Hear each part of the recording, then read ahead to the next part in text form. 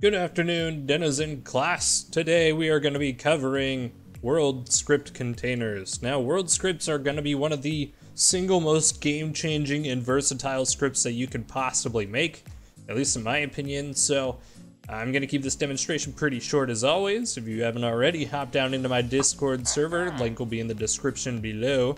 Lots of good stuff going on in there. I introduced a new channel. There's something on the bottom of my head. I see like a small... Sorry. I introduced something on the channel for Denizen scripters to get help on. So if you are, needing general questions, feel free to ask in there. The community of scripters is still growing, so don't expect answers right away. However, we will get there, and I am excited for when we do. And without further ado, let's go ahead and talk about it. So, first off, what are world script containers? World scripts... They are pretty much things that, I don't know how to explain it other than they're things that happen in the game of Minecraft itself that can cause other things to happen. It's very vague, but let's go ahead and demonstrate. Now that we're in an open area, again, we are going to do, some very simple things here.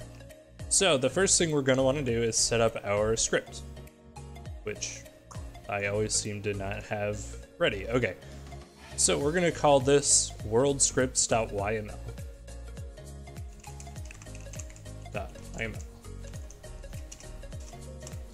Okay, so the first thing that we are going to want to do is type out our script name.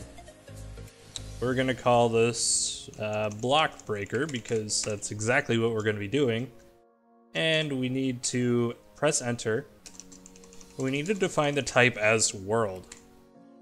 Okay, so now that we have that going, we're gonna put one more line. We're gonna call it events. So what we want to do is, let's say when we break cobblestone, because let's tear down some houses, why not? So what we're gonna do is we're gonna type out on player breaks cobblestone. And I'm gonna show you where I already know this from. So if you remember from the last tutorial, we're gonna open up a new whatever browser you use. We're gonna type in Denizen scripts. We're gonna go here to the script repo. And here we're gonna go into event search instead of command search. Instead of scrolling all the way through trying to find stuff, especially because it's not exactly alphabetical order, what we're going to do is press Control F or Command F if you're on a Mac, and it'll bring up a little search thing. So what we're going to type is on player, and we're using breaks, so we're going to type on player breaks.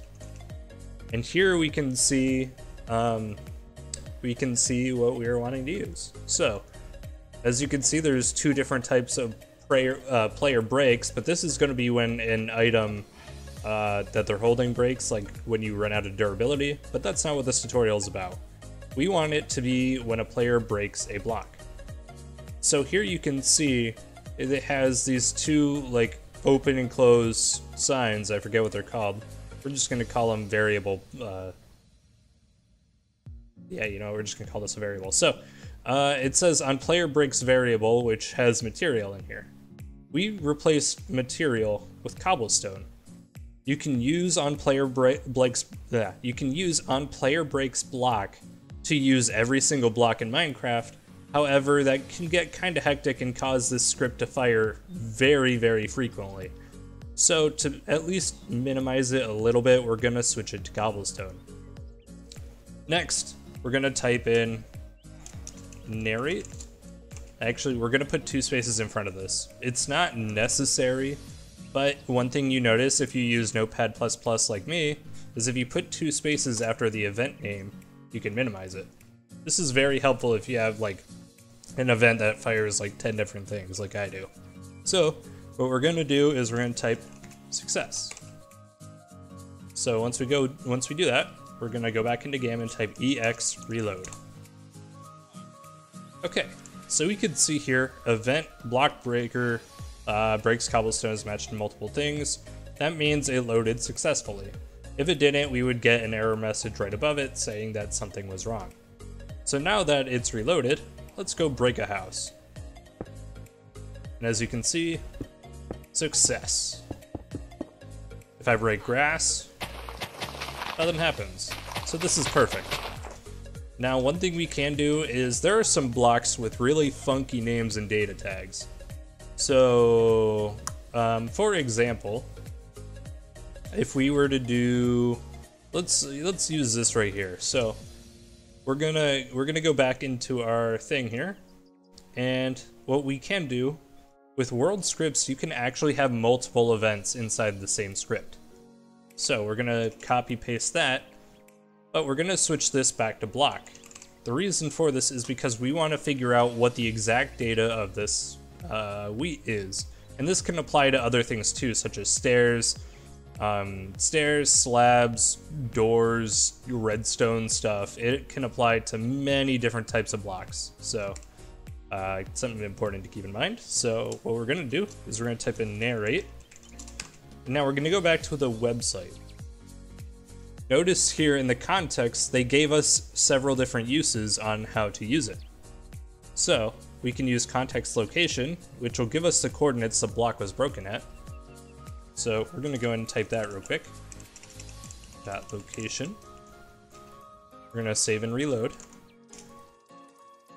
Okay, so let's, as you can see, it's giving me the coordinates where the block was broken at.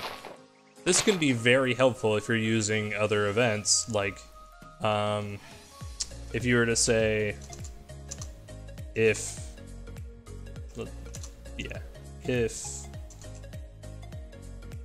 you know what, actually we'll just do that in another tutorial, because my mind isn't currently working. So basically, that's what context location does, is it gives us that exact coordinates, and we need that lat tag in the future as well. But that's something we will cover in a future tutorial. Next, we have context.material.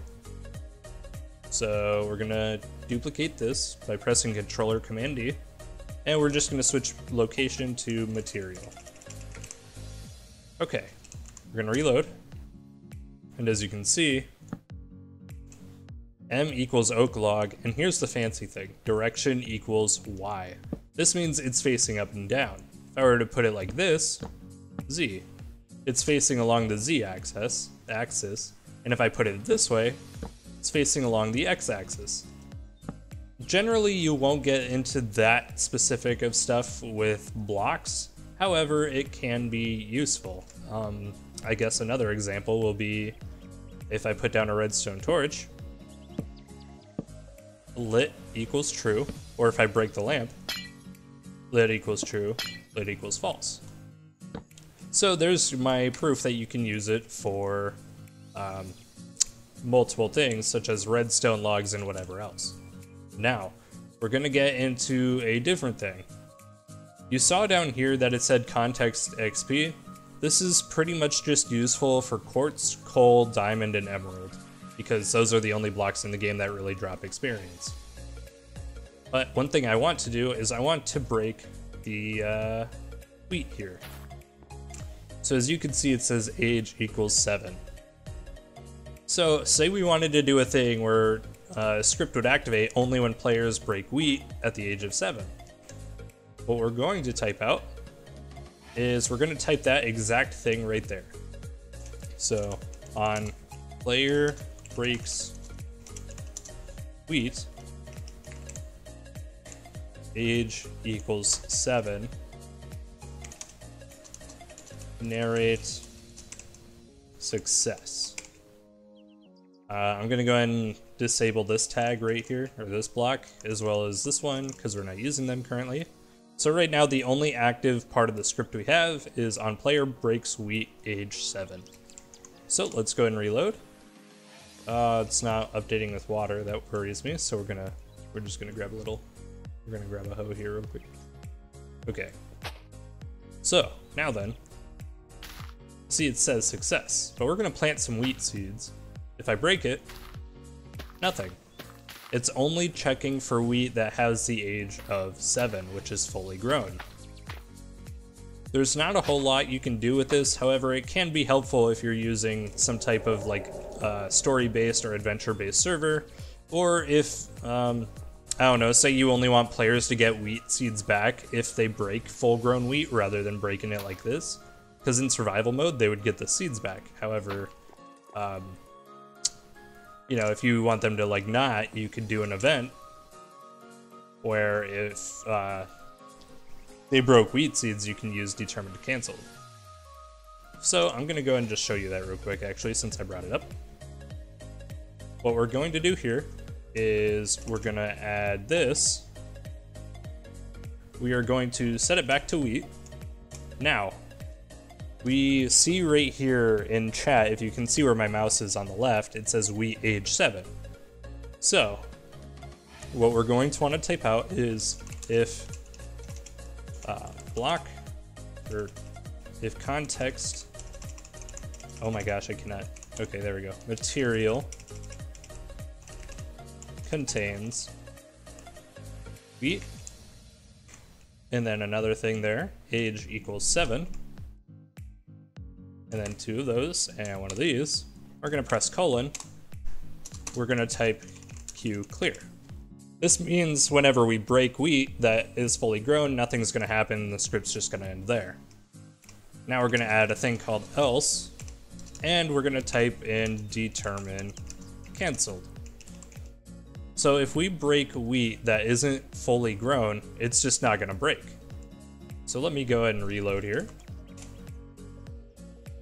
As you can see, it's just replanting itself instantly. However, if we have fully grown wheat here, success. This can also be a really helpful thing. It can be a very unique server feature. Say if you don't want players, like you want players to have to wait till their crops are fully grown to harvest them, you can do it that way. And with the wheat, you can do the same thing with carrots and beetroot as well.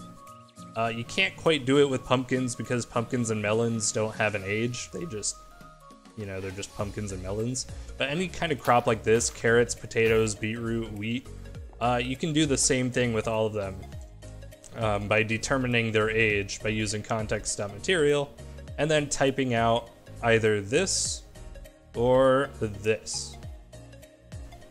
So ladies and gentlemen, that's my introduction to world event scripts. If this tutorial inspired you, make sure to give me a thumbs up, you know, like, subscribe for more future content as class will continue to go on throughout the summer and probably for several months to follow. Thank you guys so much for watching, and we are going to make some pretty amazing things together.